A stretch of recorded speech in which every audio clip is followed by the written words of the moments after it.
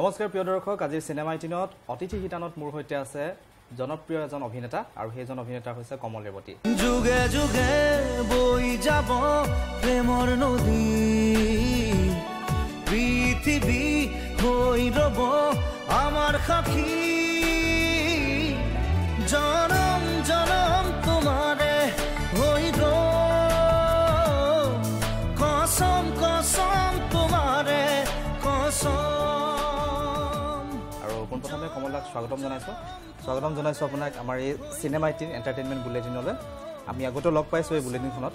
চ' এইবাৰ আপুনি থিয়েটাৰত নাই, বহুজনে প্ৰশ্ন কৰিছে কিয় নাই, দৰ্শকক যদি জনাই দিয়ে। এইবাৰ থিয়েটাৰত মোক বিচাৰিছিল কহিনুৰ আৰু বৃন্দাবনে। ভাবিলোঁ মই এইবছৰ অকণ তাৰ পৰা আঁতৰি অকণ ৰেষ্ট ল'ম বুলি ভাবিলোঁ। নিজকে অকণ ফিটনেছটো প্ৰতি গুৰুত্ব দিছোঁ এইবাৰ, আৰু ভিডিঅ'ৰ কাম আছে আৰু চিনেমাৰো কাম আছে, তাক লৈ অলপ ভাবিছোঁ। ইমান বছৰ থিয়েটাৰত থকাৰ পিছত এইবছৰ থিয়েটাৰত নাই বুলি ভাবিছে, গতিকে কি কি কাম কৰাৰ কথা আপুনি ভাবিছে? ফিটনেছৰ কথা ক'লে, গতিকে কিবা বিগ বাজেটৰ প্ৰজেক্ট আছে নেকি? আছে, আৰু ধাৰাবাহিক চিৰিয়েলৰ কাম আছে, আৰু মুভিৰো কিছুমান কথা চলি আছে। তাৰ কাৰণে মই ফিটনেছত অকণ জিম জইন কৰিছোঁ অলপমান। কিন্তু মাজতে অলপ শুনিব পাইছিলোঁ বাহিৰত যোৱাৰ কিবা প্লেন কৰিছে, বলিউড বা আমাৰ বাহিৰৰ যিবিলাক চিৰিয়েল, সেই চিৰিয়েলবিলাকত অকণমান ট্ৰাই মৰাৰ কিবা এটা শুনিছিলোঁ। কথাটো কিমান সত্য? তাৰ পৰা আৰ্ট ডাইৰেক্টৰৰ লগত মোৰ চিনাকি আছে, কাষ্ট ডাইৰেক্টৰৰ লগত মুম্বাই। কিন্তু কথাটো হ'ল মই এতিয়া যাবলৈ নিজকে প্ৰিপেৰেশ্যন হোৱা নাই। মই ভাবিছোঁ ইয়াতে অসমতে অকণমান কাম চাম কৰিম। কিন্তু ভাইমন জগতত কাম কৰি মই ভাল পাওঁ। আজি 5টা বছৰ ধৰি ভাইমন জগতে কাম কৰিলোঁ। কহিনুৰ 3 বছৰ, বৃন্দাবনত 2 বছৰ কৰিলোঁ। আৰু ষ্টেজত কাম কৰি মই বেছি ভাল পাওঁ। ষ্টেজত কাম কৰিম বুলি, আকৌ কৰিম বুলি আশা এটা আছে। চ' চাওঁ এইবছৰ অকণমান নিজকে অকণমান সজাই পৰাই লওঁ। আৰু ভাল পাওঁ বুলি যে ক'লে, কিয় ভাল পায় আচলতে? বহুতে ভ্ৰাম্যমান ভাল পায়, কিন্তু আপুনি কিয় ভাল পায়? ভাল পায় কথাটো হ'ল যে আমি ষ্টেজত আমি লাইভ এক্টিং কৰোঁ, আৰু সদায় দৰ্শকৰ ওচৰত এক্টিং কৰি খুবেই ভাল লাগে। আৰু যেতিয়া এক্টিংটো যদি অকণমান কিবা এটা বেয়া হয়, দৰ্শকে গালিও দিয়ে। কি বুলি গালি দিয়ে তেতিয়া? বৰ্তমান মই এতিয়ালৈকে গালি শুনা নাই। আমি যিমান পাৰোঁ, কেতিয়াবা আমাৰ মাজত ভুল হৈ যায়, অভিনয় কৰা ডাইলগ কেতিয়াবা পাহৰি যাওঁ, হ'লেও আমি কেতিয়াবা মিলাই লৈ গুচি যাওঁ, কিন্তু দৰ্শকে গম নাপায়। আমি যিমান পাৰোঁ দৰ্শকৰ ওচৰত আমি যিমান পাৰোঁ ভালকৈ কৰিবলৈ চেষ্টা কৰোঁ।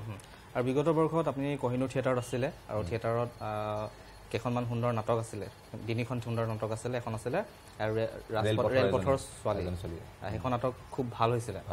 আৰু আপোনাৰ কেনেকুৱা লাগিছিল? টেচিন আখটাৰ আছিলে, আৰু লগতে আছিলে অৰূপ বৰা আছিলে অভিনেতা। তেওঁলোকৰ লগত কাম কৰাৰ অভিজ্ঞতাটো কেনেকুৱা?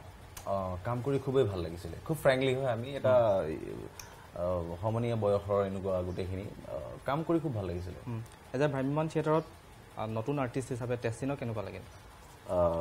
ভাল লাগিলে। তাই ছাপৰ্টিভ হয়, ফ্ৰেংক হয়, আৰু তাইৰ লগত কাম কৰি ভাল লাগিছে। আৰু ভৱিষ্যতলৈ ভ্ৰাম্যমান থিয়েটাৰত কোনখন থিয়েটাৰত যোৱাৰ সপোন আছে আপোনাৰ, কহিনুৰ থিয়েটাৰ বাদ দি পেলাই? আছে, মন আছে। 2-3খনমান থিয়েটাৰ আছে ভাইমন জগতৰ, নাম নকওঁ। কিন্তু কথাটো হ'ল যদি অফাৰ আহে, যদি বিচাৰে, তেনেহ'লে চিন্তা কৰিম। আৰু মাজতে আপুনি উদীয়মান ভ্ৰাম্যমান বুলি বঁটা কিবা লাভ কৰিছে নেকি? নাই, তেনেকৈ এৱাৰ্ড একো। তাত মই জাষ্ট এটা মানে ভ্ৰাম্যমানত যিবিলাক বঁটা দিয়ে, কিবা অকল উদীয়মান ভ্ৰাম্যমান বুলিয়ে নহয়, তেনেকুৱা ধৰণৰ কিবা বঁটা আপুনি পাইছে নেকি? নাই, মই এতিয়ালৈকে পোৱা নাই। তাত মই শ্ব' জাজ কৰিছিলে। আৰু আপুনি খুব ভাল ডান্স কৰে বুলি কয়, খুব ভাল ডান্স কৰে, কি ক'ব? ডান্স ক'ত শিকিছিলে, গুৰু কোন? ডান্স খুব ভাল কৰোঁ বুলি মই নিজকে ক'ব নোৱাৰোঁ।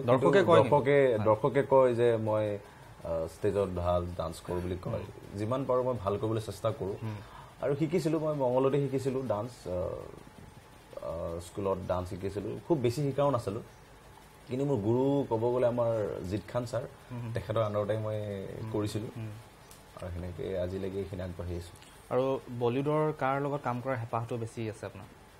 আমাৰ অসমৰ পৰা বহুকেইজন ইতিমধ্যে ওলাই গৈছে, তাৰ মাজতে আপুনিও যাব বুলি আমাৰ দৰ্শকে আশা কৰিছে, বা আপোনাৰ অনুৰাগীসকলে আশা কৰিছে, আৰু ময়ো আশা কৰিছোঁ। গতিকে কাৰ লগত কাম কৰাৰ হেঁপাহটো আছে আপোনাৰ? বলিউডত কাম কৰিবলৈতো হেঁপাহ পুহি ৰাখিছোঁ, ভৱিষ্যতে যাম বুলি ভাবিছোঁ। কিন্তু এতিয়া কাৰ লগত কাম কৰিম সেইটো কাৰণে আগতে মেইন হ'ল সুযোগটো হ'ল মেইন, আৰু সুযোগটো মই লিংকটো বনাই আছোঁ। যিমান পাৰোঁ তাত চেটেল হ'বলৈ ইচ্ছা কৰোঁ, আৰু অসমখনতো এৰি যাব নোৱাৰোঁ, কাৰণ অসমত কাম কৰি মই বেছি ভাল পাওঁ, আৰু সদায় মই অসমৰ কাৰণেই কাম কৰি যাম, আৰু অসমৰ ৰাইজৰ মৰম সদায় মই বিচাৰোঁ। আৰু বৰ্তমান কিহত ব্যস্ত হৈ আছে আপুনি বৰ্তমান মই ফিটনেছ আৰু জিমত ব্যস্ত হৈ আছে গতিকে ফিটনেছৰ কিমান সময় কি খোৱা বোৱা কেনেকুৱা ধৰণৰ কি মেইনটেইন কৰিছে খোৱা বোৱা মৰ্ণিং উঠি ব্ৰেকফাষ্টটো সদায় মই ফ্ৰুটছেৰে আৰম্ভ কৰোঁ আৰু